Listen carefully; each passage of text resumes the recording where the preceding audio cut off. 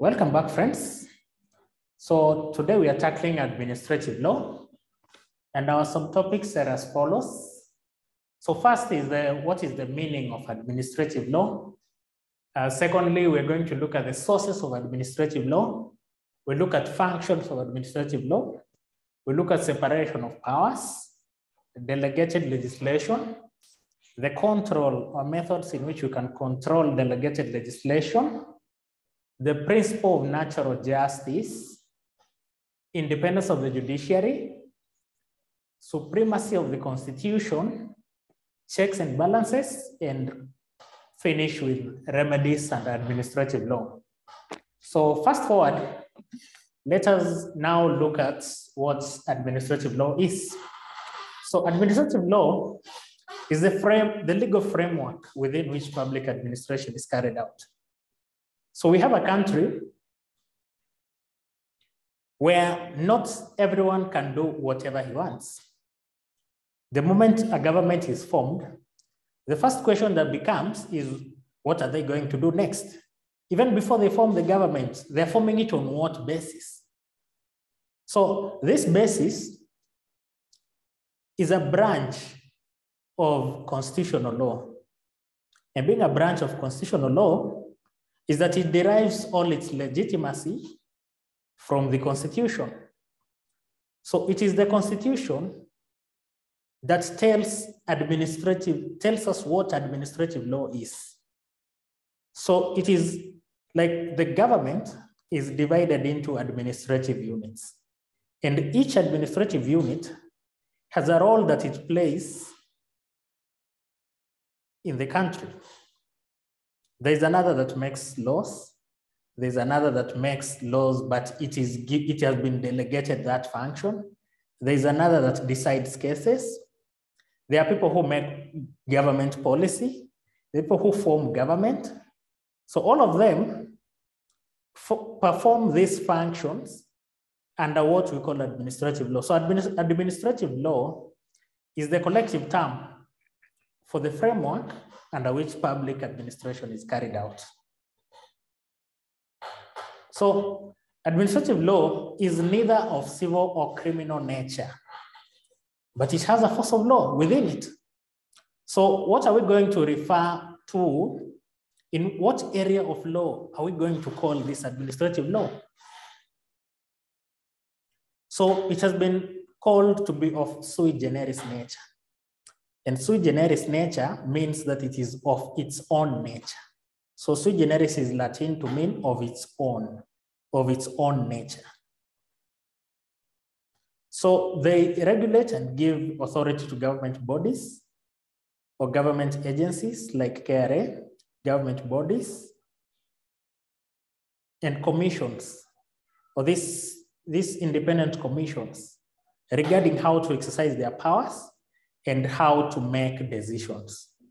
So they do not simply make decisions as they deem fit. There's a framework within which they make these decisions. And this framework is now what we refer to as administrative law, which is the collective term for that. So it's from constitutional law that administrative law derives legitimacy. So everything under administrative law is either from an established principle of constitutional law or has its basis in the Constitution itself. So it's either written in the Constitution or is a matter of practice that has gained notoriety in the constitutional space of the world. So constitutional petitions are all based on administrative law.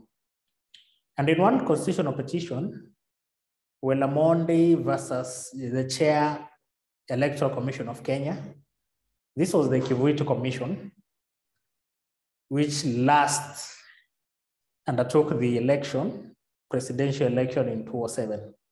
So Ringera, being a judge, explained that in matters of judicial review, the court is neither exercising civil or criminal jurisdiction, but it is rather of sui generis nature.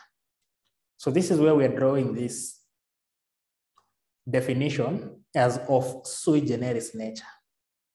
So if you're asked to define administrative law, you can say it is a legal framework within which public administration is carried out based on constitutional law and being neither of civil or criminal nature, but having a force of law within it, and is therefore of sui generis nature. Now, let's go to sources of administrative law. And we've already seen one of the sources, Welamondi versus ECK. So one of the sources is case law, but let us look at them in the hierarchy they fall under. So the sources number one is the Constitution of Kenya 2010. So the Constitution of Kenya 2010, in general, it has the rules and the principles that are applicable. And it further provides for further legislation to give effect to the provisions that it has. So where the Constitution is not an end in itself, where it doesn't provide the full remedy in itself or the full framework in itself, it is going to assign a duty to Parliament to provide further legislation to give effect to provisions of the Constitution. We're going to see some of this. Now, the specific articles will be Article 10, Article 22, 23, 27, 47, 49, 50, and 51. So these give us the national values. They give us the Bill of Rights. They give us the manner in which you approach a court to enforce your rights. It gives us the rights to equality and equal treatment and freedom from discrimination. They also give us the principles of Fair Administrative Action Act, that's Article 47. It also gives us the rights of an arrested person. And it also gives us the principles that are supposed to apply, or the rights that apply when you're giving somebody a hearing that is supposed to be fair, Article 50. Article 51, rights of detained persons.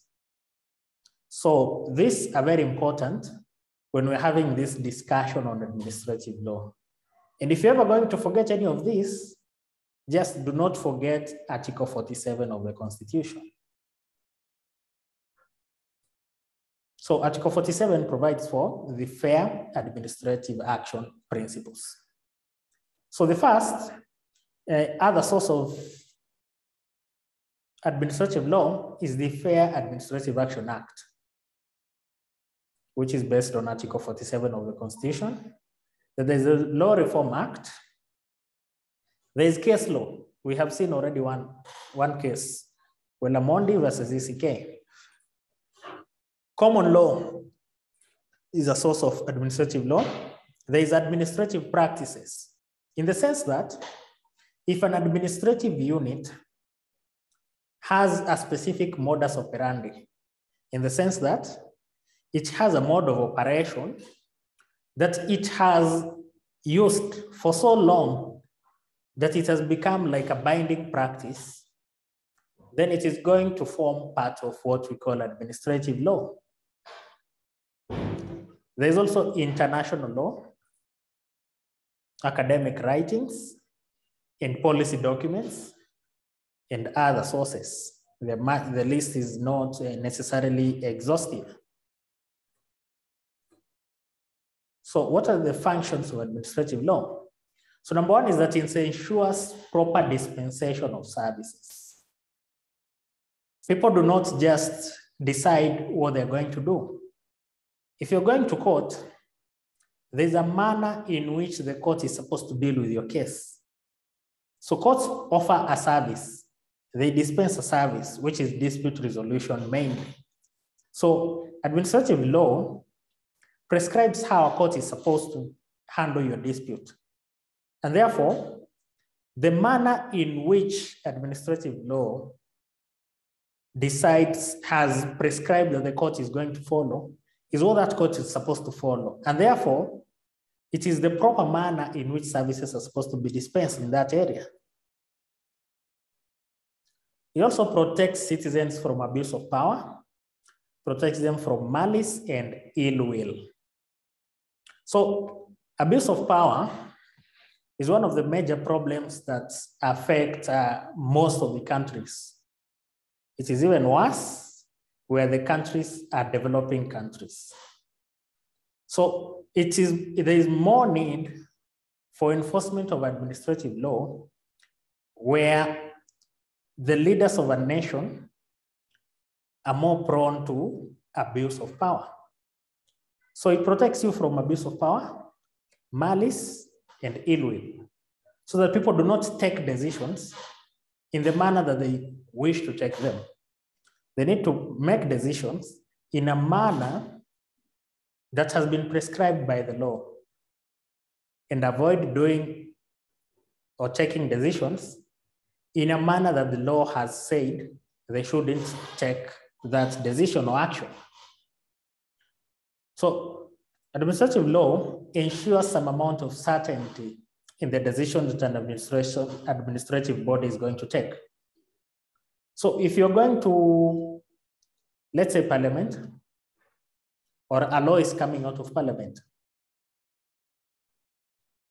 one thing with administrative law is that the principles falling under it, or the principles that have been prescribed by the Constitution, specifically state the manner in which Parliament is going to conduct its business. And therefore, the outcome that comes from there is one that is predictable. You can guess, it's easy to guess what kind of decision is going to be taken by the Parliament. So if it's standing orders, there's a legitimate expectation that Parliament is going to follow its standing orders. If it's the process by which a law becomes an act of Parliament, a bill becomes an act of Parliament rather, there's some amount of certainty that it is going for first reading, it is going for the second reading, it is going through all those processes, it is going to the committee stage, the report stage, then it's going to the third reading and going for presidential assent. And there's a process for all that. So it creates an amount of certainty when administrative law exists or prescribes the manner in which things are supposed to be done. It also ensures and protects the rule of law.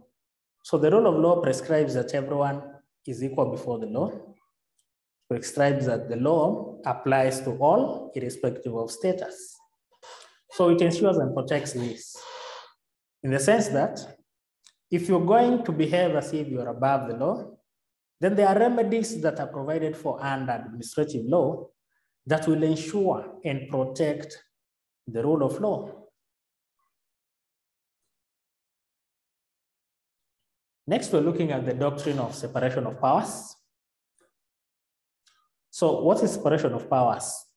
Separation of powers is basically the division of government responsibilities into distinct branches. So different branches, and each of these branches has a specific power that is independent of the powers that the others have, so that none of these functions is supposed to be in conflict with the other. So the aim of separation of powers is that people should never be in conflict with each other in terms of the kind of functions that they perform. So there would be a lot of mayhem, there'd be a lot of confusion if people started taking their cases to say the president for decision making. It would create a lot of confusion if courts started actively passing acts of parliament. It would create a lot of confusion, which is why separation of powers exists. Everyone should stay on his lane. When all people lump themselves on each other's lanes, then you're going to cause a lot of confusion, and confusion causes accidents. So in Kenya, the function of each of these separate chapters is found in the Constitution. So different chapters of the Constitution. So the Constitution provides for the functions, powers, and duties of each of the government branches, of each of the commissions that are independent. So all of them have a function that they play, and these functions should hardly overlap each other. Now, what you come to realize much later is that this separation of powers can never realistically be at 100% each. The reason being, once a court decides a dispute, it has no officers who are going to detain people they have convicted or sentenced. It has no officers to do that. So the moment they convict and sentence, the function goes back to the state because it is the state that has prisons. The judiciary does not have prisons. While some courts have cells, they do not have prisons per se. And courts do not bring people to themselves in order to pass judgment upon them. In criminal matters, it's a function of the state. It's a function of the Directorate of Criminal Investigations. It's a function of the Deputy Director of Public Prosecutions to bring people suspected of having committed offenses to the court. So the court doesn't bring them to themselves. The court doesn't investigate them. So that at the end of the day, you realize that the court's role of adjudication has an input from the Directorate of Criminal Investigations in terms of investigation, has an input from the Director of Public Prosecutions in terms of prosecuting.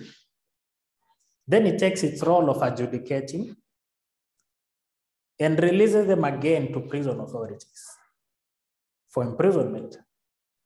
And the law that they use is given to them by Parliament. They do not pass the laws that they use. So, which is why most authors have argued that this separation of powers should rather be called fusion of powers.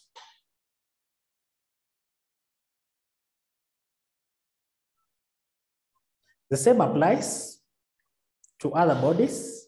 Most of the functions that they deliver or services that they deliver normally require the input of another body. So where Parliament passes a law that is probably inconsistent with the Constitution, then that law is supposed to go to the judiciary. Someone needs to file a petition. Once the petition is heard and determined, the court will have played a role in the functions of Parliament. So at some point, these bodies have to coexist in a certain manner. And this is where the practice of constitutionalism comes in, so that each of these bodies feels bound by the Constitution when making the decisions that they do make.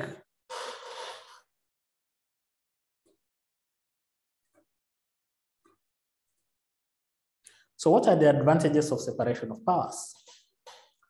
Number one is that it reduces the risk of power being concentrated in one person, because that becomes dangerous. So one of the main advantages that is said of the Constitution of Kenya 2010 is that it removed most of the powers from the side of the president. And the problem was then that the president could do things or actions that on the face of it looked unjust. The president enjoyed powers that on the face of it looked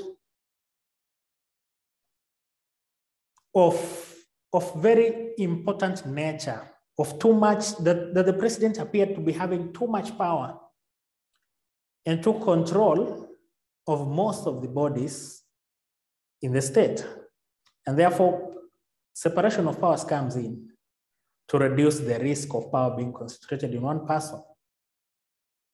As they say, power corrupts and absolute power corrupts absolutely, which is why there is need to reduce the risk of power being concentrated in one person because of the danger that it poses. So it also helps in mutually reinforcing democracy. So in a democratic state, the will of the people is what is supposed to be followed. And now, under separation of powers, the will of people is expressed through the different bodies. It is the will of people that is expressed to parliament. It is the will of the people that is expressed in the executive. It is the will of the people that is expressed through the judiciary. So it therefore helps in mutually reinforcing democracy. So in a case where democracy has been denied, or the practice of democracy is in danger, you'll find parties rushing to court. You'll see that in a presidential petition. You'll see that in petitions for the election of a member of parliament, for example, a county governor. So had these powers all been in one body, then there wouldn't be a place to run to when democracy is under threat. It also allows different functions to be undertaken by persons most suited to perform them. So having said this, one thing you'll realize is that in the judiciary, every person who is appointed therein, there's a minimum qualification that they need to have attained in terms of academic qualifications. Now, these people are most of the time the persons who are the most suited to perform these functions. So if you're the best person to perform the role of adjudication, you're going to perform this function of adjudication. I'm not sure about the other bodies in terms of the legislature and the executive, but the assumption that we move with is that since people elect these people, they have vetted them, they have seen them through their actions, and by the time they vote for them, they have decided that they are the most suited people to perform these functions. And it also allows bad decisions by other bodies of government to be checked by another body of government. So if a judge is guilty of gross misconduct, what is going to happen is that someone will file a petition with the Judicial Service Commission. When the Judicial Service Commission sits and makes a finding that this judge may have been guilty of gross misconduct, they're going to hand this person over to the president until the president now form a body, form a tribunal to investigate their conduct, leading to their removal. And if a bad decision is made there, there's a provision for appeal. Now we have a question here. This question 3C of November 2015.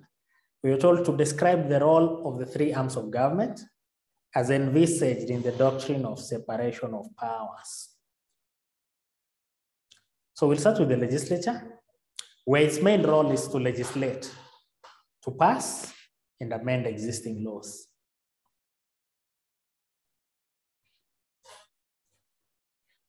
It's also supposed to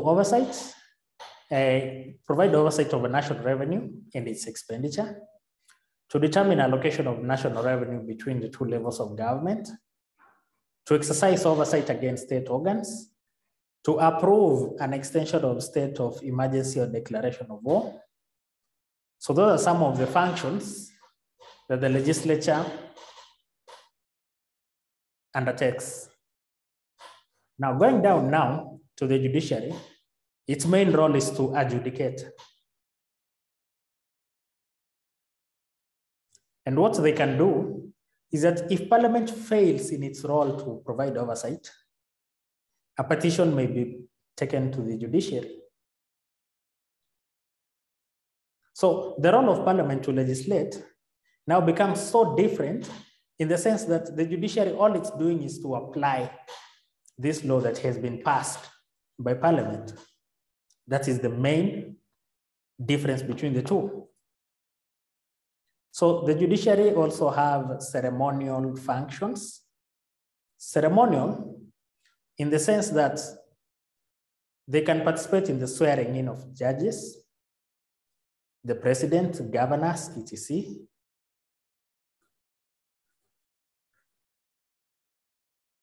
Then the executive, its main function is information of government, provision of security, implementation of government policy, and other functions. So they neither pass laws, except in limited instances, which we shall see in when we're looking at delegated legislation. And they do not make decisions. They do not adjudicate cases. Now, question 5B of May 2017 says we list 3 advantages of the doctrine of separation of powers.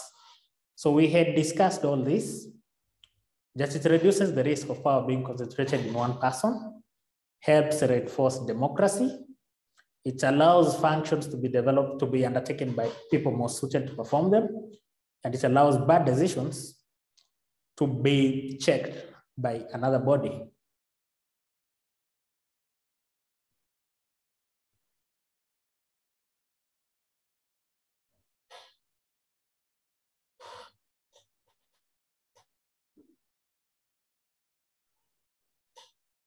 Now, let's move to delegated legislation. And delegated legislation can also be referred to as subordinate, indirect, or subsidiary legislation. This is legislation that is not passed directly by Parliament. So Parliament does primary legislation or direct legislation. On the other hand, delegated legislation goes now to other bodies. So for example, a cabinet secretary can pass regulations, say COVID regulations. And there's a period within which they're supposed to be taken for Parliament for approval. We're going to see this. So these are passed by Parliament, but indirectly. It is their role that has been given to that other body, their role to legislate is delegated to another body to do the legislation. These are all the laws, ordinances, rules, orders, regulations, proclamations that are made by statutory bodies or professional bodies. So matters engineering, engineers can make laws and send them for approval. So they're not like acts of Parliament that are enacted directly. So they do not go through those stages of making a law. They don't have a bill that they're going to pass the way Parliament passes its acts. So what are the characteristics of delegated legislation? Is that one, they are all made under express authority of an act of Parliament. So Parliament has to give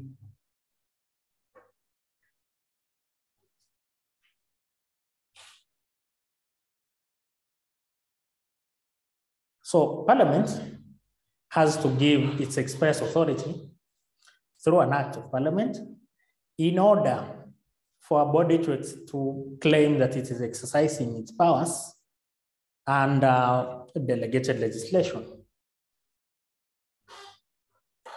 So they are written sources of law in Kenya. So subsidiary legislation are a written source of law in Kenya.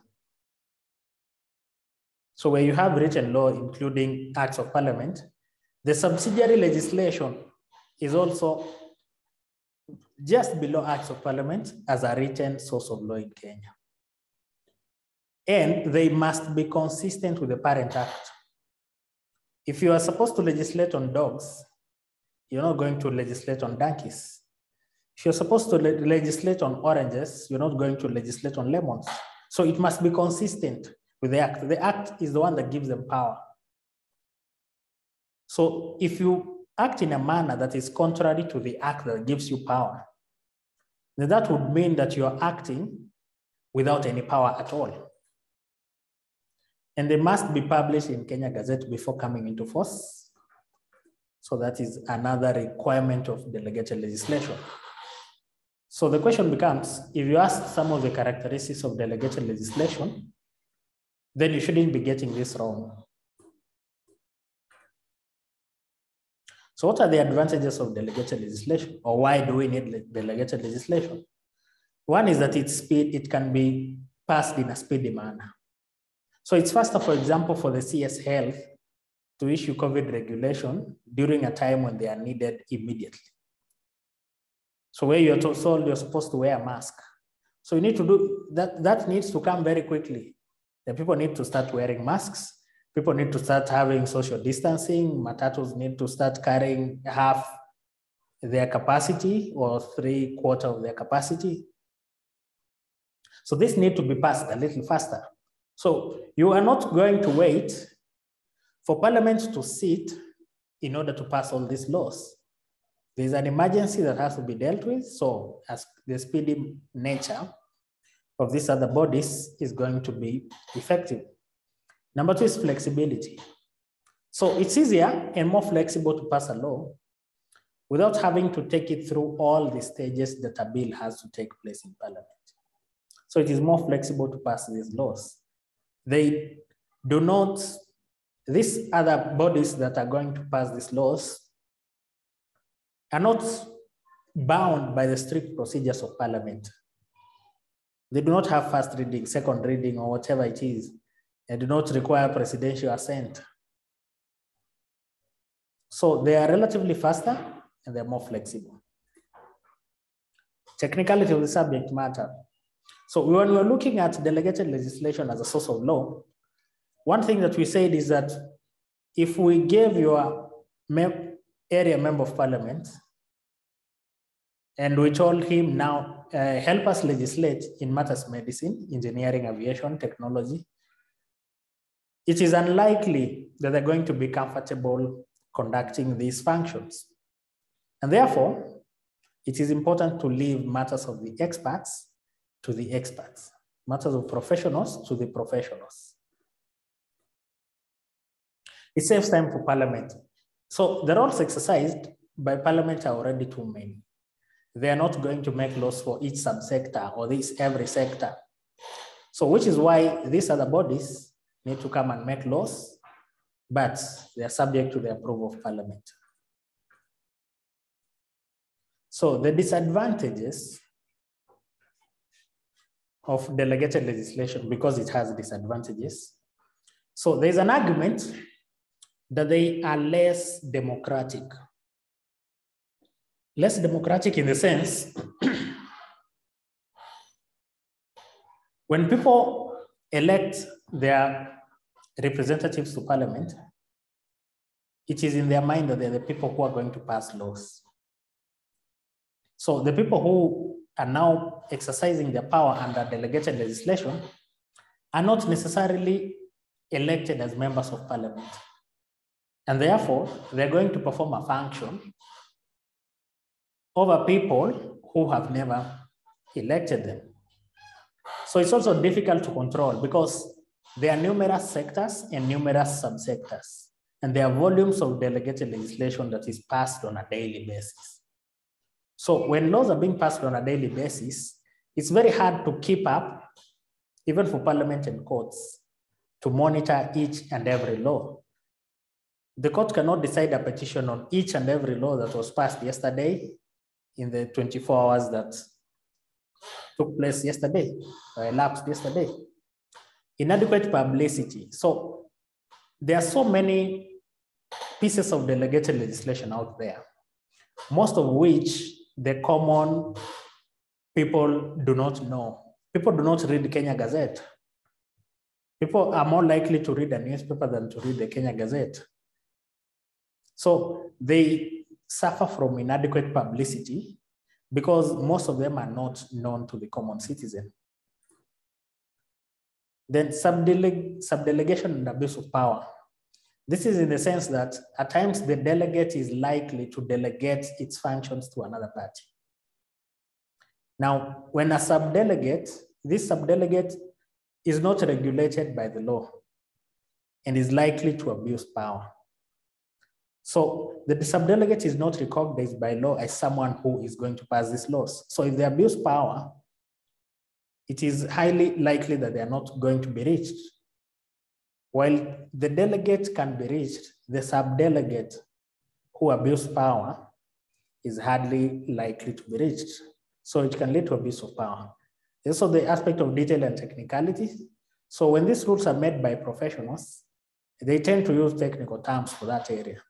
So they make it harder to comprehend those kind of rules. So these technical terms are not known to the general public. And it can be argued that it goes against the doctrine of separation of power. For example, if the health CS is telling people not to wear masks, so he's saying this as who? Because it is not the role of the CES to pass the law. Technically, when you're talking about separation of powers, this is supposed to be a function that is performed by Parliament. So it can be argued that it goes against the doctrine of separation of power, but we do understand that they are also allowed by the law to pass some of these rules and regulations. So now to controlling delegated legislation. So we've already said it's hard to control. So in what methods can we attempt to control delegated legislation? The first is by way of a judicial review petition. So if a law is inconsistent with the Parent Act, it can be subject to a judicial review petition or a constitutional petition. If it is inconsistent with the Constitution, the delegated legislation, it can be the subject of a judicial review petition. And at the end of the day, the court is going to say, these laws to this extent do not apply. And therefore the courts do not recognize them and they do not apply anywhere. And all decisions that are made by way of that delegated piece of legislation then is not going to be having any force in law in Kenya. Also by way of constitutional petitions, there's a close relation between judicial review petitions and constitutional petitions. The difference arises from the kind of burden of proof and the threshold. So we can also control it by making the Parent Act having very specific provisions as to the nature and extent of the delegate's powers. So you do not, when making the Parent Act, it is advised that Parliament is supposed to squeeze this power so much that the delegate is only going to be bound. Is going to legislate in a very narrow area so that they do not leave a lot of room for people to merely act in good faith. They should be bound by the specific Parent Act, making it very difficult for them to abuse these powers. And also make it a requirement that each piece of legislation gains parliamentary approval in order to gain the full force of the law. Now, following this discussion, Section 11(1) of the Statutory Instruments Act and Section 11(4) of the Statutory Instruments Act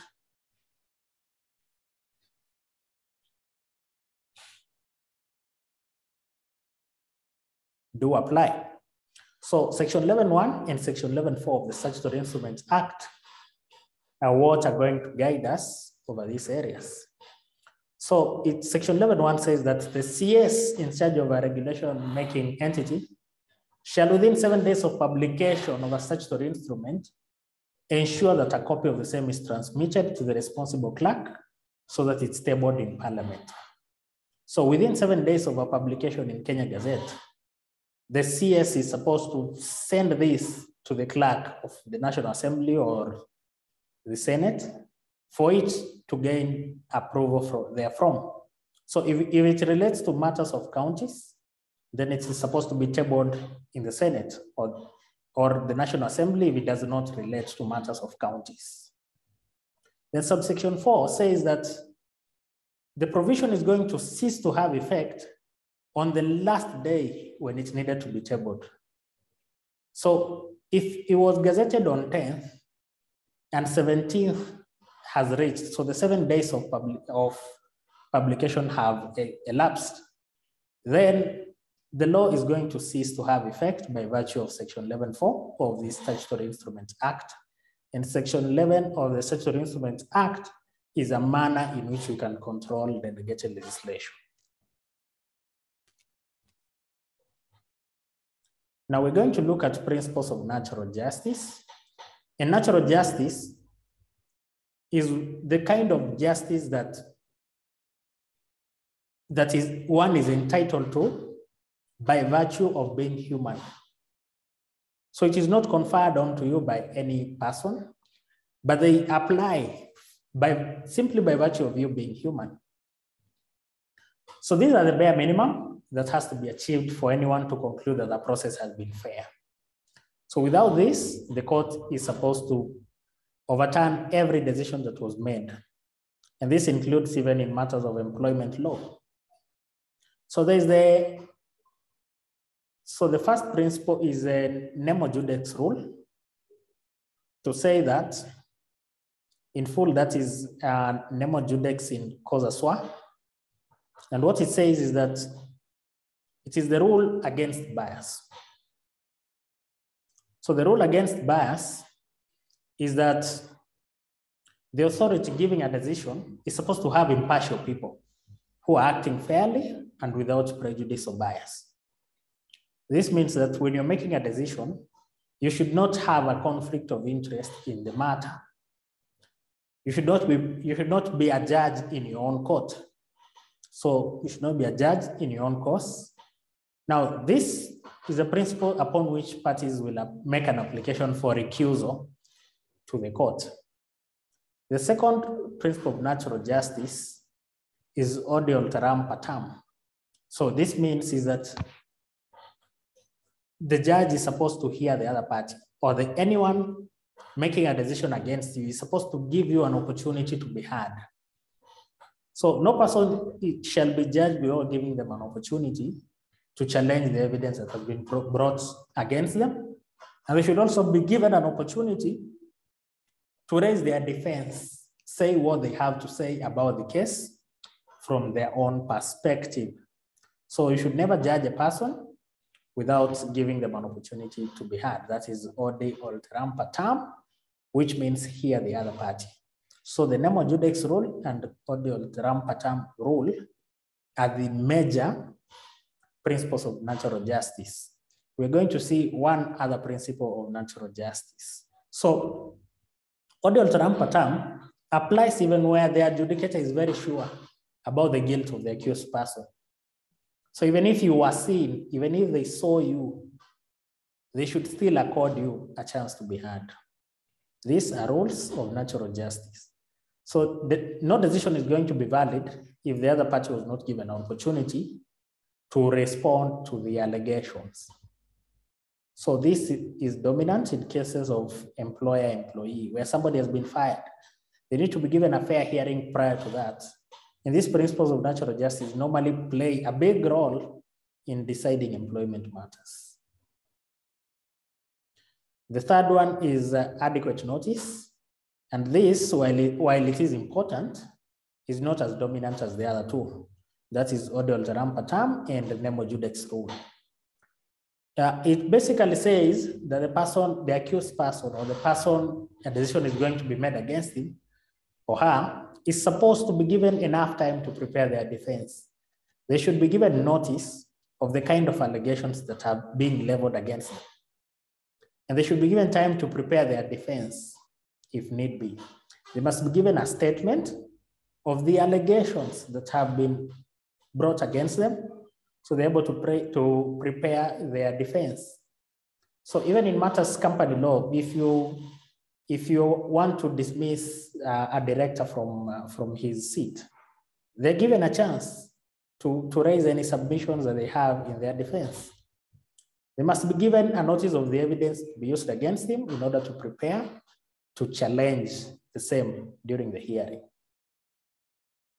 Now, next we're having independence of the judiciary. So independence of the judiciary refers to the judiciary handling the business that arises before it in a manner that is in the following nature.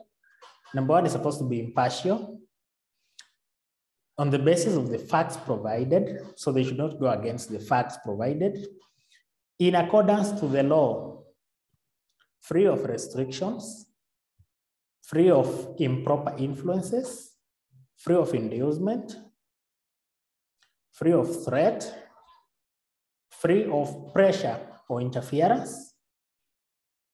So this pressure can be either direct or indirect from any quarter or from any person. And then there's another aspect of independence of the judiciary, which is decisional independence, that a judge should never be faulted for making a decision in the manner in which they made it. As long as they are acting in good faith, they should never be faulted for having decided in the manner in which they decided. So no action should be taken against them for making a decision in the rightful manner unless they are in breach of a specific rule.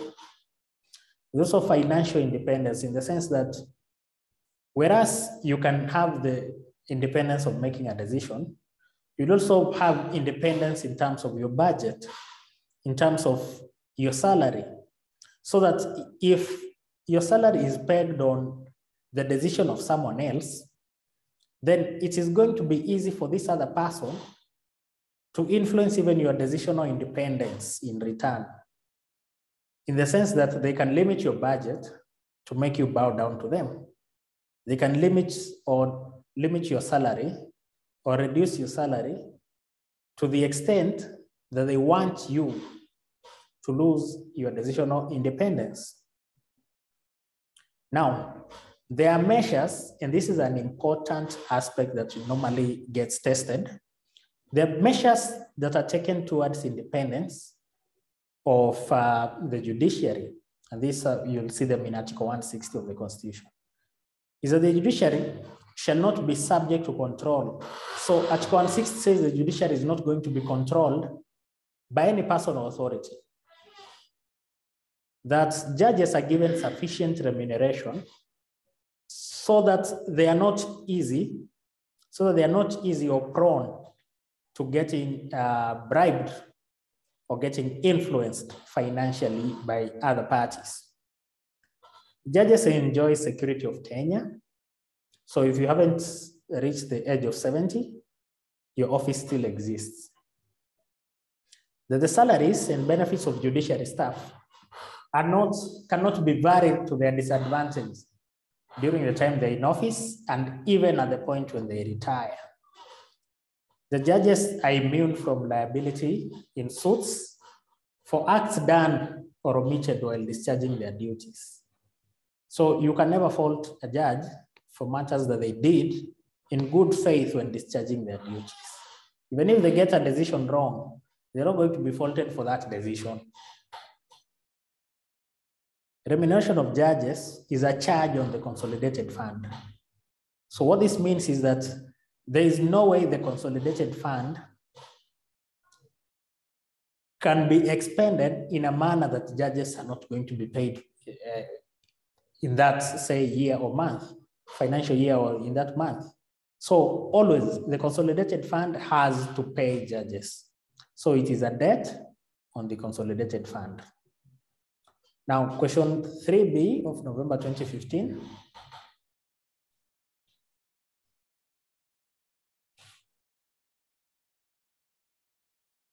Question 3B of November 2015 asks, explain 2 ways in which independence of the judiciary is attained. And it's giving you 4 marks. I think these are 3 marks. You should be getting that very correct. Question 1C, September 2015, explain the doctrine of judicial independence. I think this is another 6 marks. Question 5A, November 2017, state 4 ways through which independence of the judiciary may be actualized. We have just discussed those here. Now over to supremacy of the Constitution. Now under supremacy of the Constitution, we're going to see that Article 2 of the Constitution reserves supremacy to the Constitution. This means that it's not subject to challenge before any court or tribunal. And no one can claim to exercise state authority except on the strength of the Constitution. It also refers to itself as the supreme law of Kenya and binds all organs, all state organs at the national and county levels. And it binds all persons. It also says that any law inconsistent with the Constitution is said, so this includes even customary, African customary law, is said to be a nullity. And court is likely to declare it as a nullity. Now, there is a US case that espoused this doctrine of supremacy of the Constitution. That is Marbury versus Madison. So the case of Marbury versus Madison is what we call as a landmark case because it gave rise to the duty or the right that courts can strike down laws that are not in tandem with the Constitution, and which is we call today as a judicial review. So it was the first time that the US Supreme Court declared an act passed by Congress as unconstitutional. So this is during times of Thomas Jefferson's inauguration as US president. And the Congress enacted 16 judgeships of the Judiciary Act in the Organic Act that fellow known as Adams proceeded to fill with Federalists in order to preserve his party's control over the judiciary. So they were trying to overload the judiciary with Federalists in order to preserve the control of this party in controlling the judiciary. Now what happened is that one of the people who was appointed to be a judge was William Marbury. And he hadn't received his commission before Jefferson became the president. So he hadn't been given the formal appointment before Jefferson became a president. So once in office, Thomas Jefferson directed James Madison, who was supposed to commission Marbury. So he told him to withhold the commission, and therefore Marbury went to court. He sued for an order of mandamus, so that Madison could be compelled by the court to give the commission to Marbury. So what the court held, the Supreme Court declared that it is because the Constitution specifies that is the supreme law of land, and that it's court's duty to uphold the law. So on one hand, the Constitution says it's the supreme law of the land. On the other hand, so it is supreme over all other laws. And on the other hand, it is the court's duty to uphold the law. So the court said the courts must declare all laws as a nullity if they're in conflict with the Constitution. So this is where the court espoused the principle of supremacy of the Constitution, and therefore gave the courts the duty or right to declare laws as inconsistent or a nullity if they were inconsistent with the Constitution. So whereas the court decided as such, it couldn't grant the remedy. It couldn't grant the remedy to Marbury because the act that he intended, the act that Marbury was bringing the petition upon is Section 13 of the Judiciary Act that gave the president more powers over judges and was therefore inconsistent with Article 3, Section 2 of the US Constitution. So since Marbury had brought his claim under an act that was constitutional, the court declined to grant the same. It, however, concluded that Section 13 was unconstitutional, the Judiciary Act was unconstitutional, and that since the law is unconstitutional, they proceeded to declare it a nullity. So that is it about supremacy of the Constitution. And it is on the basis of supremacy of the Constitution that all other laws below it are supposed to be in tandem with the Constitution. Where they're not, the court has power to strike it down. Now we've got checks and balances. And in every democratic state, the principle of checks and balances has to operate. This is to mean each branch has power to prevent wrongful action of the other branches. Like Parliament can check government spending. A vote of no confidence can be passed by Parliament over the president's abuse of power, use or abuse of power. County members of the county assembly have power to impeach a member of a county governor. The court has power to declare actions and laws as a nullity. Parliament is able to pass laws that can increase or decrease the power of courts. So if courts are looking as if they are overusing their powers, Parliament has this power to check their powers. Parliament can amend provisions of the Constitution, except those protected clauses. Now, remedies in administrative law. Number one is mandamus. Now, mandamus is like a mandatory injunction. It is not a mandatory injunction, but it operates in the same way that a mandatory injunction applies. So this is to mean if the president is supposed to swear in judges who have been appointed by JSC, and he fails to take this action, and it is an action that he's supposed to do under the Constitution, then the remedy of mandamus can be issued against the president so that he's going to be told, kindly go ahead and take this action that you're supposed to take. So it is not a request, it is usually an order that you're supposed to do this action that you're supposed to do.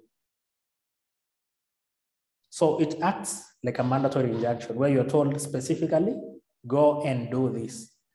So you're told to do a duty that you should have done yourself, even without being sued.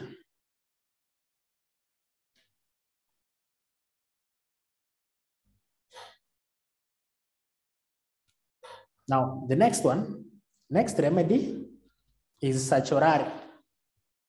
And certiorari is an order quashing the decision that was made by an administrative body or any person, so to say.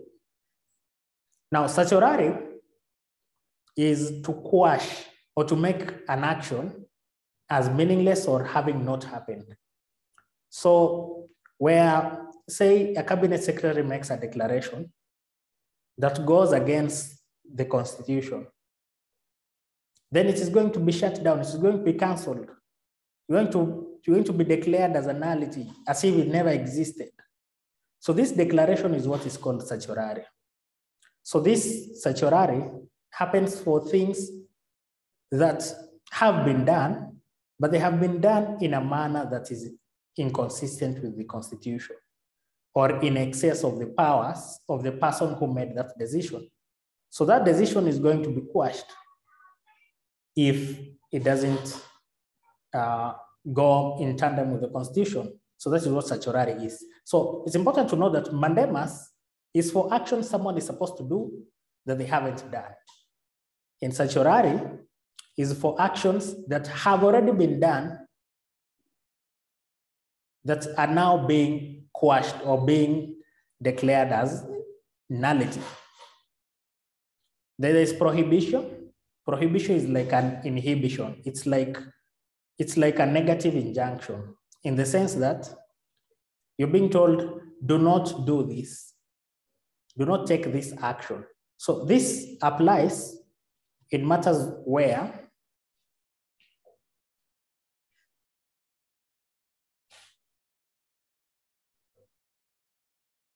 the person making the decision, someone looks like, in terms of their action, they look like they're going to take a decision that is going to be unconstitutional. So they're being prohibited from taking such an action. Say they're about to refuse to give someone an opportunity to work in a certain body, then they can be prohibited from taking that action. Say people are about to pass a constitution whose the manner in which they have approached that process is not constitutional, then they're going to be stopped from taking that action. So that is what is called prohibition.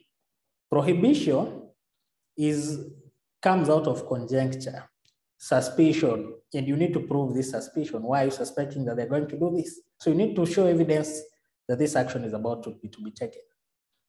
There's an order in the nature of habeas corpus, and habeas corpus in law means produce the body. So whether alive or dead. So if police have arrested you,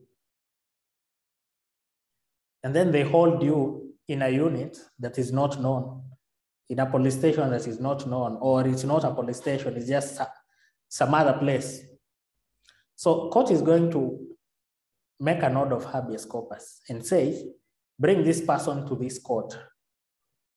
If you're charging him, just charge him, but bring him to court. Let us see him, dead or alive. Let us see the body. So this is an order in the nature of habeas corpus.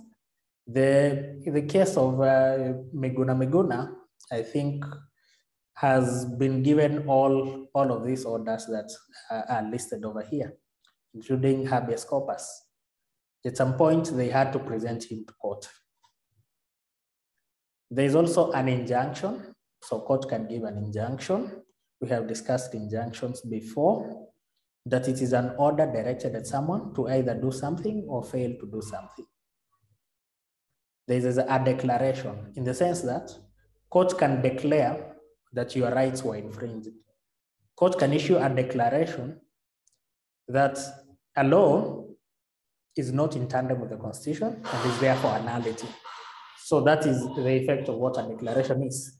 And normally a declaration will be followed by some of these remedies or damages. So where court declares that your right was infringed, it is going to give either damages or is going to give mandamus, certiorari, or prohibition, or a habeas corpus or an injunction.